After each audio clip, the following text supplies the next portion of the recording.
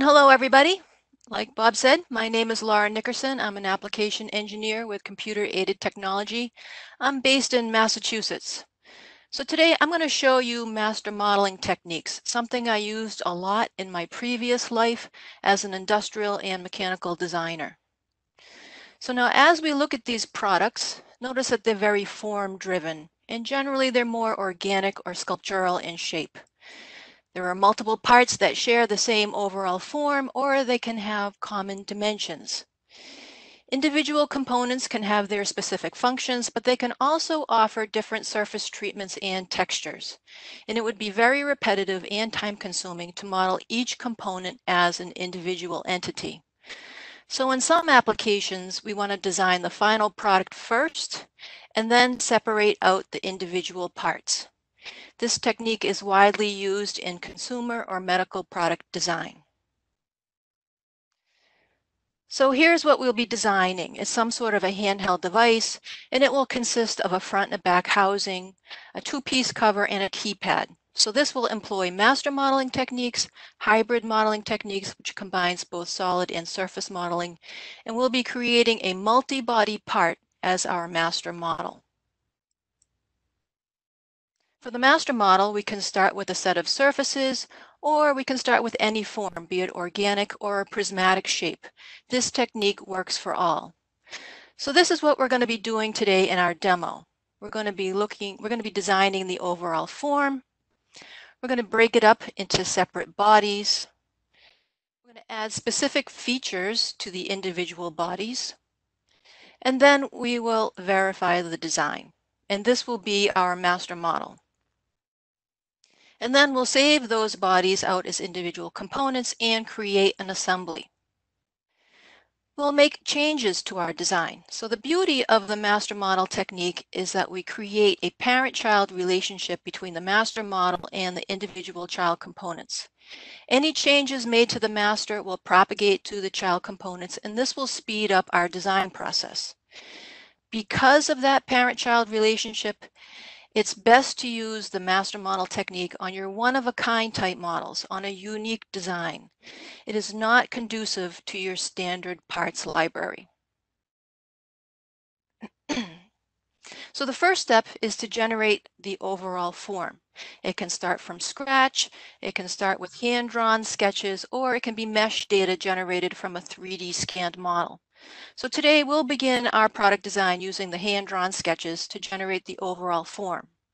We'll define some curves, and then we'll use the curves to build a solid model. And then we'll create an extruded surface to remove unwanted material. So let's go ahead and jump into SOLIDWORKS. So I have my hand-drawn sketch imported and sized appropriately as a sketch picture. So the first thing we're going to do is create a sketch that basically traces over the outer contour of our sketch picture. And I'm using a spline to do this. All right, splines are a great way to create organic curves. All right. And now we can adjust our spline using the spline handles, or we can, add relations to our spline. This guy will have a vertical relation.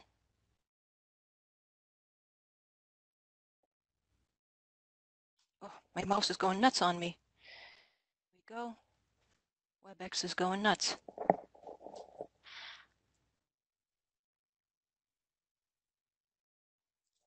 Come on.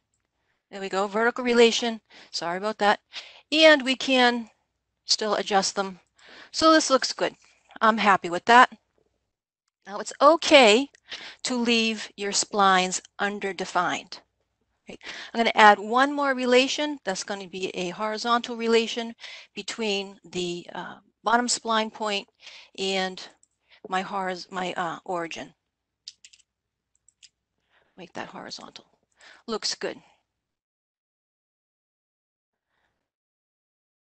So if you do require fully defined sketches, you can adjust, or you can dimension each one of these spline points.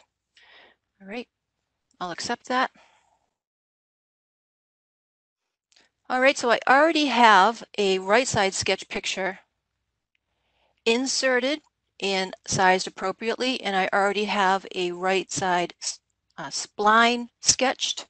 So I'm just going to edit the spline, and I'll make sure that these two splines are the same height.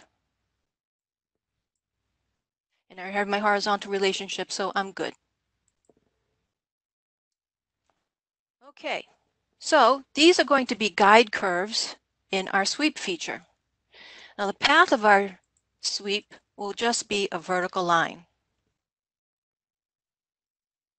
And I'll make sure that this guy is the same height as my guide curves.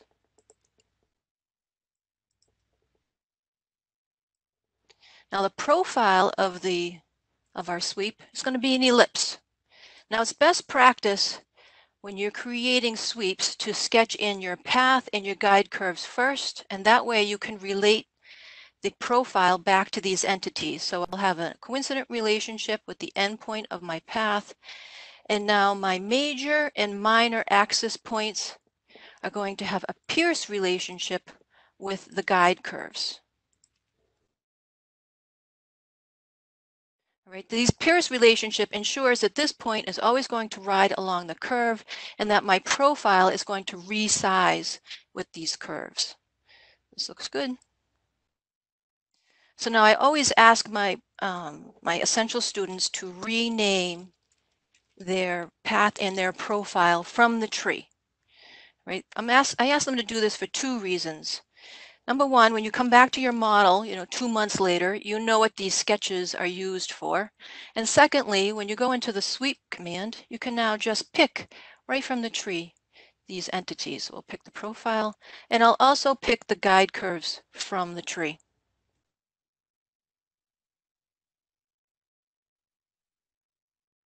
Okay, so that is the start of my new form. I have a spline that's going to be used to define the top face, and I'm going to extrude a surface with this spline. This is using our hybrid modeling techniques. Make sure that it fully intersects my form. And now in the Surfaces tab, we have this command, Cut with Surface, and it removes the unwanted surface, the unwanted material from our model. Watch the arrow, you can reverse it. Green check, I'm happy with that. So I could have created that cut with a straight extruded surface, but I'm going to a straight extruded cut, but I'm going to reuse that surface later. All right, and here is the start of my form. It looks pretty good. All right, some highlights if you're taking notes. Splines, keep it simple. Add points to the hills and the valleys. It's going to result in a smoother surface, and you're going to actually have some better performance. SOLIDWORKS is not trying to solve for a bunch of points. You can add relations to your spline handles and your spline points, and it's okay to leave your splines underdefined. For your sweeps, you want to create your path and your guide curves first. That way you can relate the profile back to the path and the guide curves. Right? You use the Pierce relationship between a point and a curve. Right? And we used some hybrid modeling techniques. We used the surface as a design aid. And we use the Cut with Surface command on the Surfaces tab. And this Cut with Surface command works with planes as well. All right, our next step will be separating the form into individual bodies. We're going to use the Split tool and the Intersect tool to do this. The Split and the Intersect tools are great ways to add bodies without having to add or remove material. And this will result in a multi-body part with each body listed in the Solid Bodies folder. Right, so let's see that.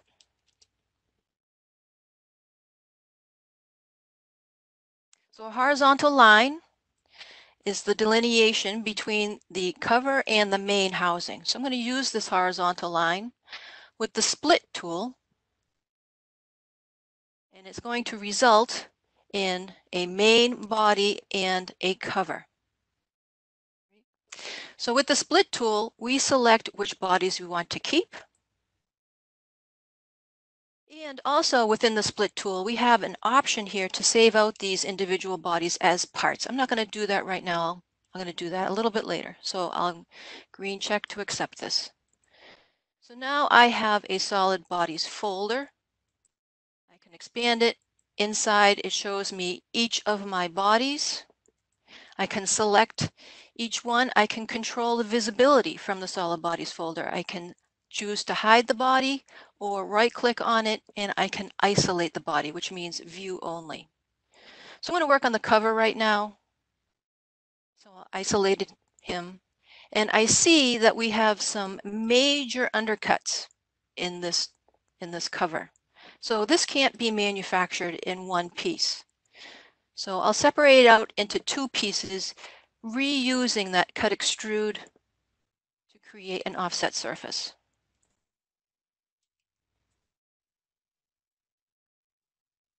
Okay, so now with the intersect tool, I can select surface bodies, solid bodies, or planes, and SOLIDWORKS is going to calculate all of the intersecting regions between them. All right, in the intersect tool, we have to select the bodies to exclude. So I'm not going to select anything. I'm going to accept it. Now I have my new cap body. Here's the cover body and my main housing.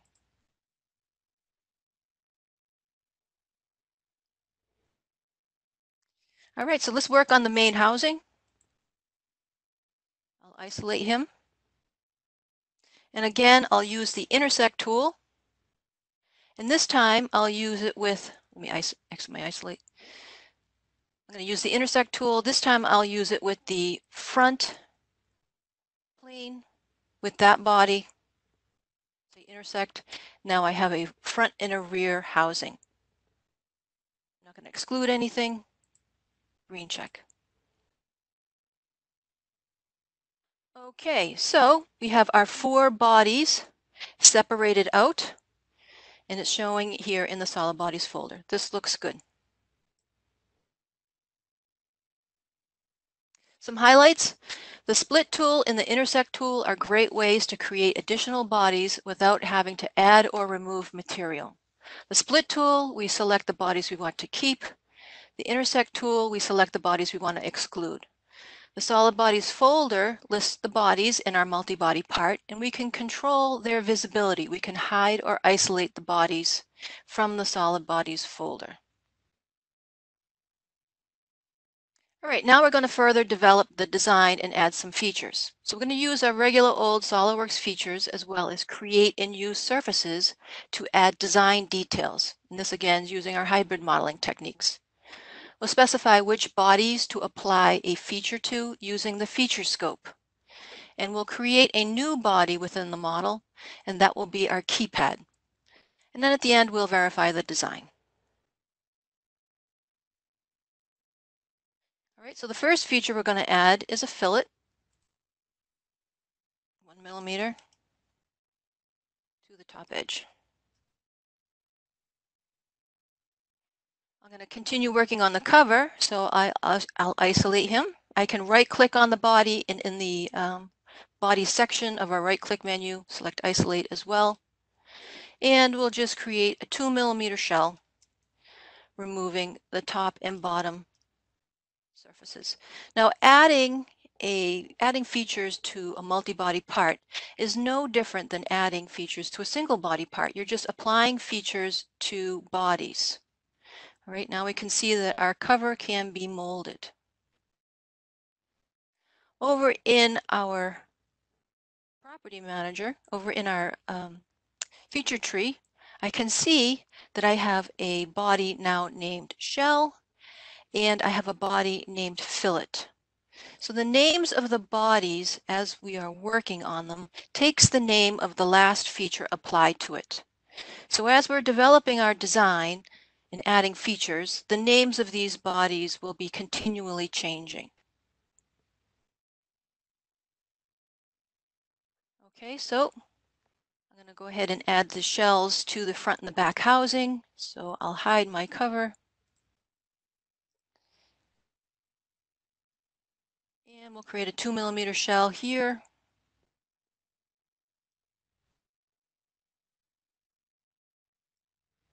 Thank you. And again,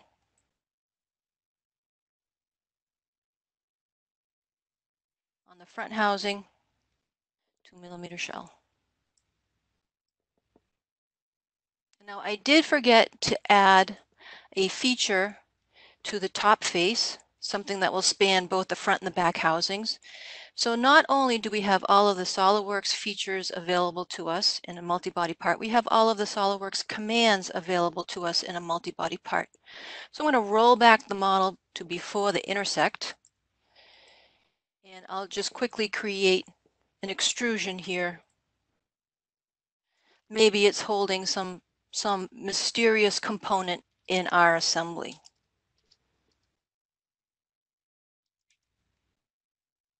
All right, now when I roll forward, there's the intersect axon on that guy, and he also gets shelled. Right, looks good.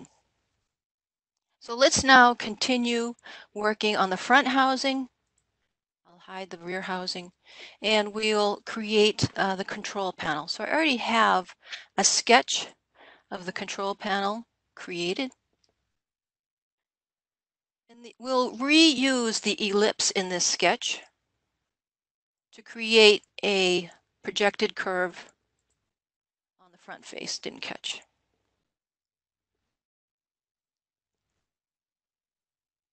Let me just grab this guy. Here we go. All right, so that is the outer edge of my control panel. The industrial design shows the control panel of a recessed dome. So to create the recessed dome, I'm going to use a boundary surface. So we need 2 additional sketches, basically the U and the V of our boundary surface. So this U sketch is going to be a 3-point arc. And just like we did with the profile and the guide curve, I'm going to create a Pierce relationship between the endpoints of my arc and my projected curve. Now I'm assured that my endpoints are always going to ride along that curve. Looks good. I'll accept that. I'm going to do it again. This time it's the V curve of our sketch. Again, same methodology. I'll use a 3-point arc.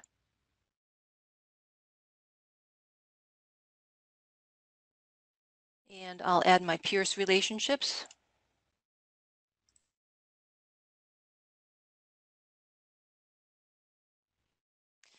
And I'm going to add one more that is the midpoint of this arc with my U sketch, and I'll make that Pierce. Now my U and my V and my projected curve are all aligned to each other.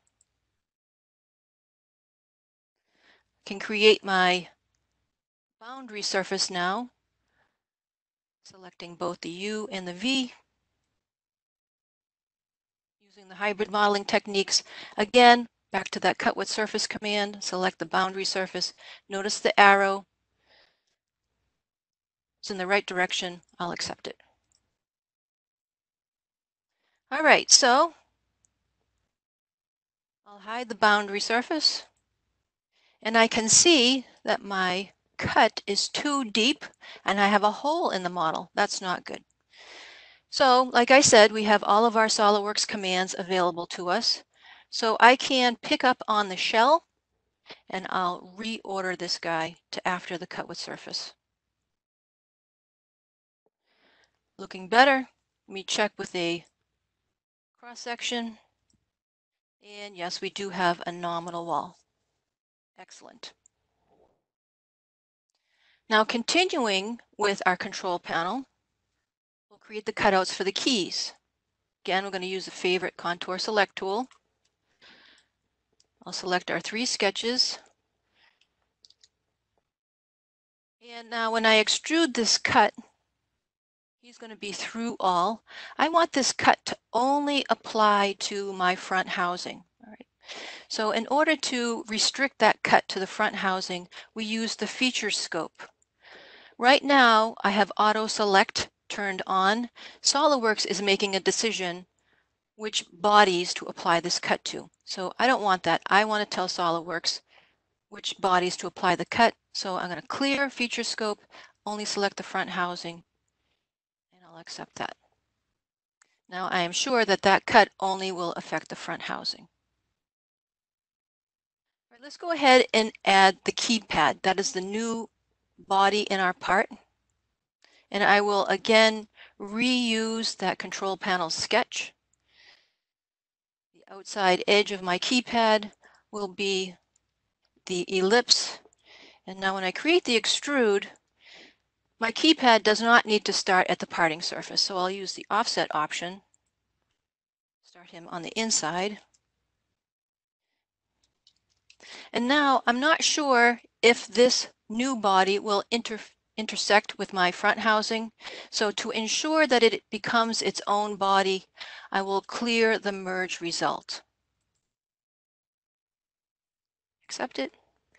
And now in my solid bodies folder, here is the new body for my keypad. And my front housing looking good. All right, now I'm going to add the keys. Again, reusing that sketch, offset entities, and we'll create an offset for the keys so that it is not line to line with the cutouts. And I have to do this 3 times.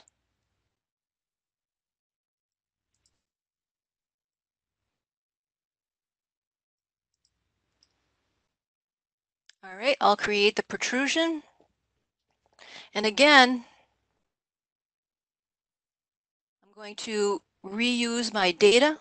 My offset, my end condition will be offset from the surface. That will be the control panel surface. And make sure the offset's going in the right direction. And we'll give it the right value. To make sure that my keys are only added to the keypad body, I'm going to clear the auto select and only select the keypad body to add the keys to. Here's my keys, and here's my front housing. Great. All right, next we have one more feature to add for that mysterious component in our assembly. I'm going to add a cutout. This cutout's going to span both the front and the back housings. So my sketch will span both the front and the back housing. And I'll give it the correct dimensions according to the spec of our mysterious component. And now when I create my cut, I want to make sure that this guy only affects the front and the back housing. So I will make sure that only those 2 bodies are selected. So you can select one body or multiple bodies to apply a feature to. Green check. Okay. So what we're doing here really is we are simulating an assembly. Right? All of our bodies represent an individual component. Now, if I were working in an assembly, this would be a good time to run an interference detection. In 2018 or older versions of SOLIDWORKS, we would have to assemble this part into a dummy assembly in order to check for interferences. In 2019, SOLIDWORKS introduced interference detection in part mode for our multi-body parts. It's in the same place. It's in the Evaluate tab, Interference Detection. It's the same interface that we know and love. We hit the Calculate button, and it's going to highlight the interferences between our bodies. We can expand each interference and show the culprits. So it seems that our cover interferes with the front and the back housing. So let's go ahead and fix that.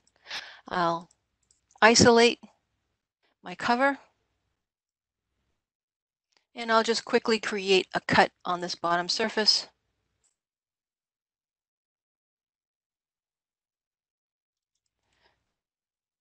And now when I extrude the cut, I want to be careful. He's through all. I want to make sure that this guide does not affect my cap.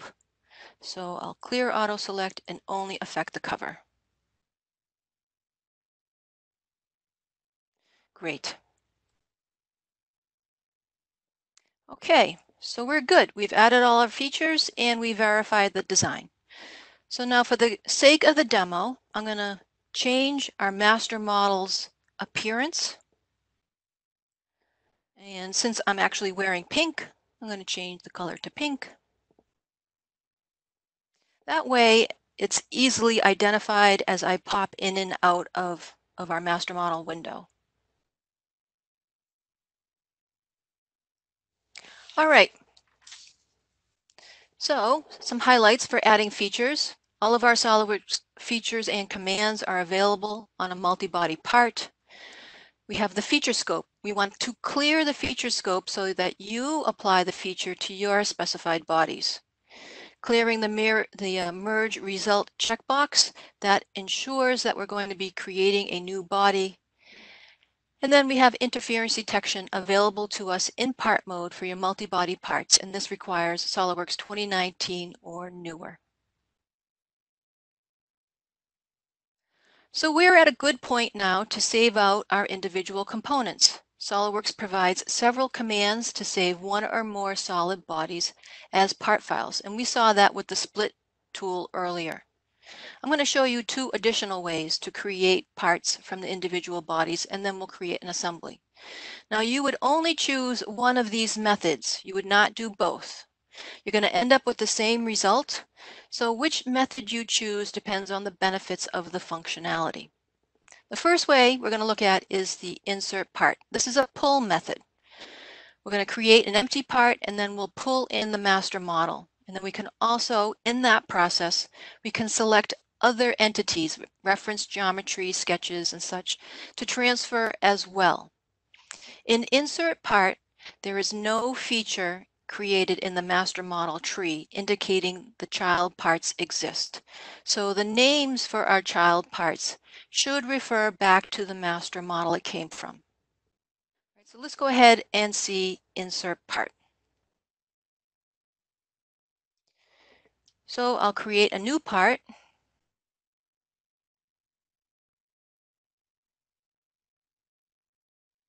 In the insert menu, select part. I can have in my open documents, I see my master model, name device, or I can browse to it. Here in the property, here in my command, I have the option to transfer other entities, surface bodies, planes, axes, any kind of sketches, so that we can reuse data. I also have an option to break the link to the original part. Well, I don't want to do that. I want to keep the link to my master model because I want to make changes to the master model and I want this part to update. So I'll green check to locate the part at the origin.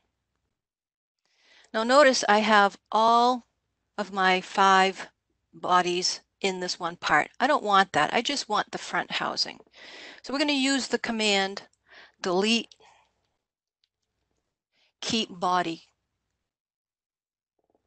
We have the option to select the bodies we want to delete, or we have the options to select the bodies we want to keep, whichever has the fewer clicks. So I'm going to keep bodies and I'm just going to select the front housing. I can also select other bodies as well, and this will result in a multi-body part, but for today we're just going to have the front housing. Green check. Now this is our front housing part. It's just like any other SOLIDWORKS part. I can continue to add features to this model. Those features do not need to be added in the master model. So we can add features here in this part mode. Notice the first feature in our tree. We have the master model name and then an external reference indicator, the dash with the greater than sign. If there's a question mark after the indicator, that means our external reference is out of context, right? It's not in memory. To put it back in context, we right-click on that first feature, select Edit in Context, and that will open the master model. So since I'm here, I'm going to look at the bottom of my master model tree, and I don't see any feature here that says Insert Part. There's no indication that that child part exists. Right? So we need to name our parts appropriately. So I'll rename this guy as device front, and I'm going to put an IP, insert part, at the end so that we know what the methodology was used to create this.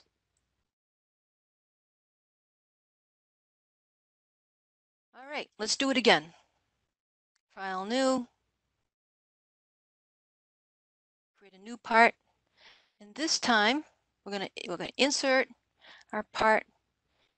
I'm not going to accept anything. I will locate him at the origin, and this time I'm going to just have the rear housing. So you can also right-click on the body in your solid bodies folder, say delete keep body, green check. And I'll name this device rear insert part. All right, let's go ahead and create an assembly. My first component of the assembly will be the rear housing. So I'll give a green check to orient this guy at the origin.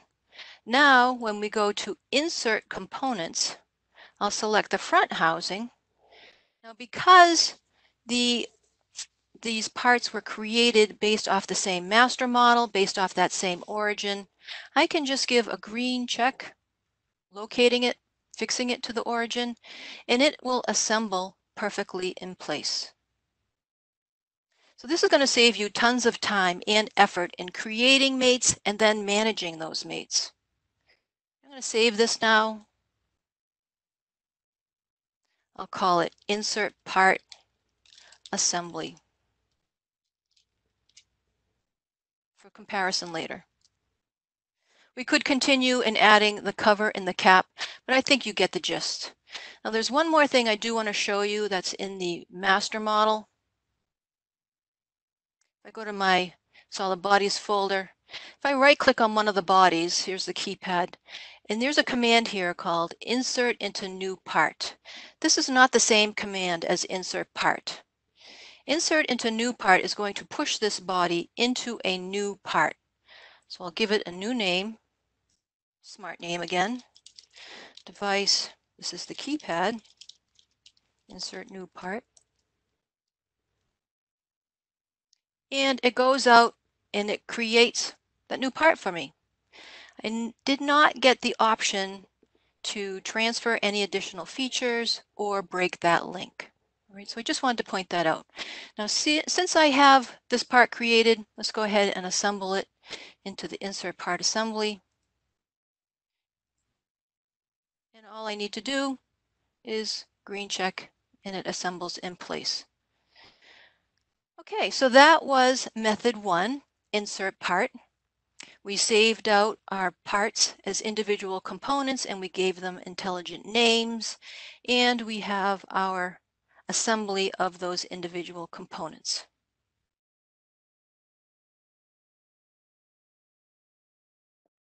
Now let's look at method 2. This is the save bodies command. And again, you're only going to be using one of these methods depending on the benefits that the command provides. So save bodies is a push method. It pushes the bodies from the master model into the individual parts. So you push one body into one part. This method does create a time-based feature in your master model's feature tree. So any additional features to the master model that occur after the save bodies feature will not propagate to the child parts. So we must roll back the model and add features. And you know what? I'm absolutely getting ahead of myself here. So let's first see creating those parts using save bodies. All right, so I'll go back to my master model. And before I go into the Save Bodies command, I'm going to rename all of the bodies in my Solid Bodies folder. And I'm just hitting F2 to rename it. I'm doing this so that it's pretty much a time saver. I can use the auto assign name option in the Save Bodies command. This guy is the front. Now, when you manually rename the bodies, it no longer takes on the name of the last feature applied to it. Last one. The exception to that rule is when you use a command that acts on the body, like a combine. The new bodies will take on the name of the last feature applied to it. Okay, so let's push these bodies out into the individual parts. So I'm going to right click on the Solid Bodies folder, say Save Bodies. Here's our option to auto assign the names. Now all of our new parts will have the same name as our body names. And right here in the Save Bodies feature, or in the Save Bodies command, I can create an assembly. So I'll give it the same name, Save Bodies Assembly, for comparison. And I'll give a green check. Now SOLIDWORKS is doing a lot of things for us right now. It's going out and it's creating those components on the fly. And it's also building the Save Bodies assembly for us. So I'm still here in my master model. If I go down to the bottom of my tree, here's the Save Bodies command. Here's that time-based feature. All right, let's take a look at the Save Bodies assembly. Here's my cap part, here's my keypad part, here's the front part, the rear, and the cover. Let me open the front part.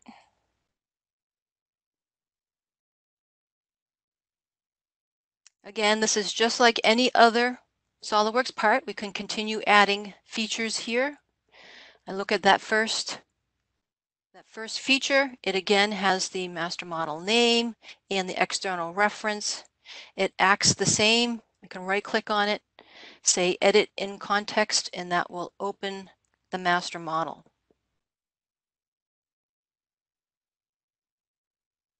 All right, so that was the Save Bodies command.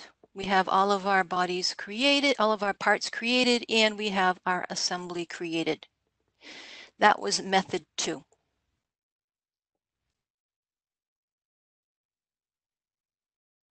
So when we use the insert part command, we pull the master model into our part.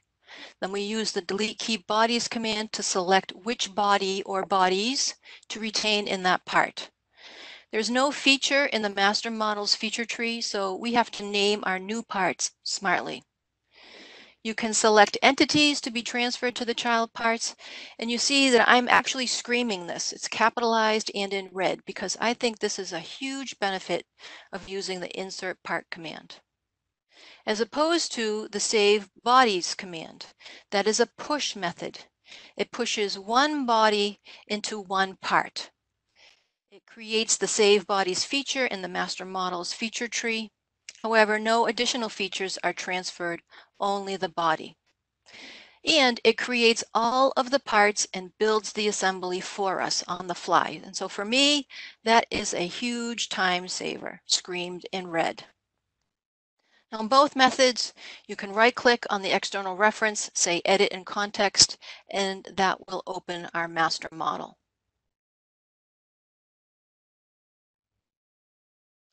All right, so now we're going to make some changes. And I said at the beginning that the beauty of the master model technique is that we create this parent-child relationship between the master and the children, and any changes to the master will propagate to those child parts, and this will speed up our design process. So we're going to make a change to the overall form, then we're going to roll back the model to before the Save Bodies feature and add some fastening features. And then we'll roll forward and review all of our components. Right, so let's jump back into SOLIDWORKS. And we'll go to the master model. And as I see these designs, I see that my neck is pretty thin. It's kind of spindly in here. So I first want to change the form and beefen that up. So I'm going to edit that right side spline, our guide curve. I'm just going to gently pull out on these spline points. All right, that will add some more material and it will beefen that area up. Come on. Yeah, I know you can do it. There we go. All right, that's good. I'll accept that. Oh, no. What's that? The shell. Well, let's go ahead and close this. And we will, let's see, what can we do? Let's go ahead and edit that spline again. This is the benefit of a live demo. Let's see if it can create it. Maybe I gave it too much of the thickness.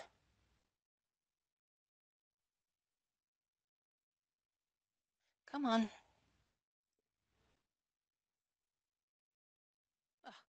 Now it's happy, but boy, that looks terrible. You know what? I'm going to keep it just so that we can see the changes. All right. Okay, so we're going to make some more changes. I'm going to roll back my model before the Save Bodies command. And we're going to add a mounting boss to the rear housing. So I'm going to isolate my rear housing. If there's any industrial designers in the crowd, I apologize for this. All right, so the first thing we're going to add is a fastening feature. It's located in the Insert menu, Fastening Feature, Mounting Boss. Okay, so what's great about the mounting boss and these fastening features, it's like a wizard over here in your property manager. You just basically fill out the form. All right, so we're going to select a face to add the mounting boss. And I see a preview of our mounting boss. I'm going to go ahead and give it an orientation. That will be the front plane. And we have a selection between a hardware boss or a pin boss. We're going to have the hardware boss. And the height of our mounting boss will be the parting surface. And I can see that our fins are going to have an issue, but let's continue. So we have our little illustration here depicting each parameter or dimension in our mounting boss. This is very helpful. You can also hover over these boxes and you get a tool tip. So this is the diameter of our mounting boss. That's 7. That's the diameter of the step. We'll change that to 5. The height of the step will be, say, 1.25. Here's the draft. 2 is fine. This is the diameter of the inside of the hole. 2.5. That's the diameter of the counterbore. We'll say 4.5. That's the depth. 1.5. That's fine. In the draft angle, 1. We'll change that to 1.5. That looks good. All right, so now you can see our mounting boss has turned red. It's an indication it can't be solved. I can see that my fins are all the way up through my step. So let's work on the fins now. I'm going to orient the fins towards the top plane. And then we'll change let's look at the width of the fins is fine. Let's change the height. Let's change that to 5. There we go. That was the issue. The fins was not happy. Now my mounting boss updates perfectly. And here's the draft angle and some values for my chamfer. I'm happy with that. I'll accept it. Looks pretty good. But I see that my mounting boss is not centered in my part. So I'm going to edit the mounting boss, the boss's sketch. All right, when we're dealing with a 3D sketch, we deal with planes. We don't deal with edges. So I'll create a relationship between the point and the right plane, an on-plane relation. Now I'm assured that my mounting boss will be centered. Okay, same thing goes for making your dimensions. You want to select a plane for this distance dimension. If I had selected an edge, that dimension could have been skewed and I wouldn't get a true value. Looks good. Green check. I'll accept it. All right, so there's our mounting boss. Looks pretty good. All right, I'm going to add another mounting boss. This time it's to the front housing. All right, so in order for me to see inside and get at the existing geometry, I'm actually going to work in cross section. Okay, so again, insert fastening feature, mounting boss. Position will be on the inside of the front face. I'm going to select the orientation. I'm going to select the existing edge, this mounting boss to align to. And now for my orientation, again, select the front plane and make sure it goes in the right direction. Okay, so this guy is now going to be the hardware boss, but it is going to be the threaded side, so it will receive the screw. And for the height, I'll select a face on the existing mounting boss so that they nest nicely. Now all of the parameters somewhat match up to our existing mounting boss. That's the diameter, the draft angle. Here's the diameter of the step. So I'm going to open that up a little bit, little clearance. Here's the diameter of the inside hole. I'm happy. The height of the step. Here is the depth of our blind hole. So we can see that this blind hole cuts right through the model. I don't want that, so I'm going to change that maybe to 5. That's too much. I have too much of a piece of plastic here. Let's make that maybe 6.5. Yeah, you know, maybe 6. Yeah, that's good. Not a thin wall and not a huge slug of plastic. All right, again, the fins. Let's orient the fins towards the top. And the preview looks good. I'm happy with that. I'll accept that.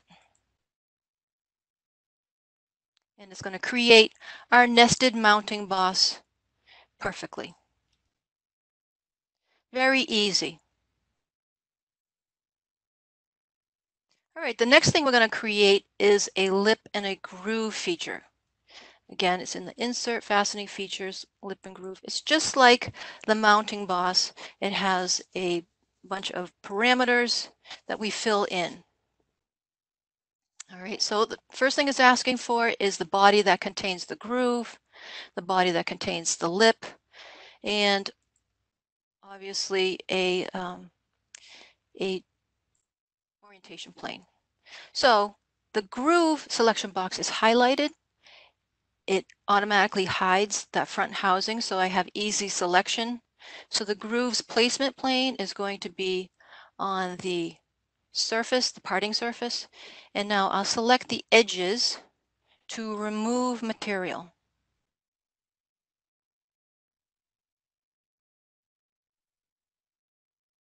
Looks good. Now I'll jump into the lip selection box and it highlights the rear housing, same placement plane, the parting surface, and now edges to add material. Come on.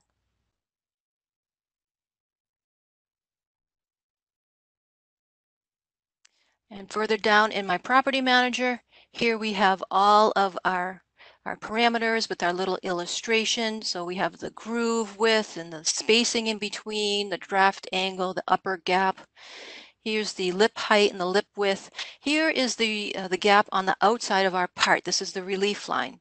So this all looks good. I'm going to green check. All right, looking good. Here's our relief line.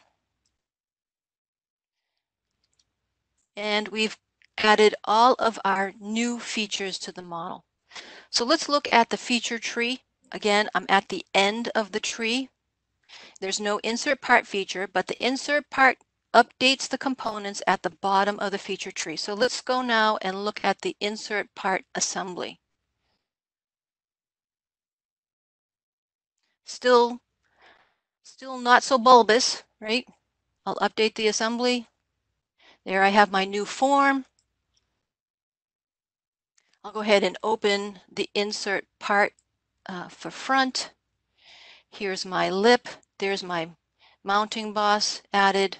Let's go ahead and look at the rear. There's the groove, and there's the mounting boss added. Looks good. All right, let's go back to our master model, and we'll check out the Save Bodies assembly. Now I have to roll forward after the Save Bodies feature, and that propagates the changes to those Save Bodies component. Okay, so now I'll go to my Save Bodies assembly. Still the old form. I'll update it. All right, we got our new form. And if I look at the rear housing,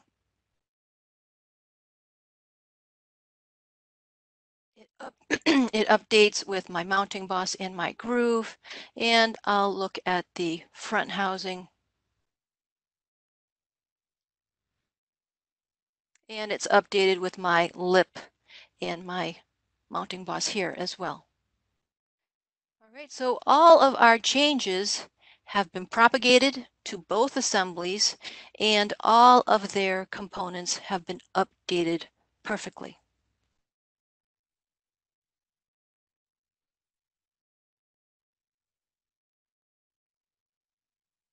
All right, so when we're making changes, you can use the insert part command, right? And any changes or additions are going to be propagated at the end of the feature tree.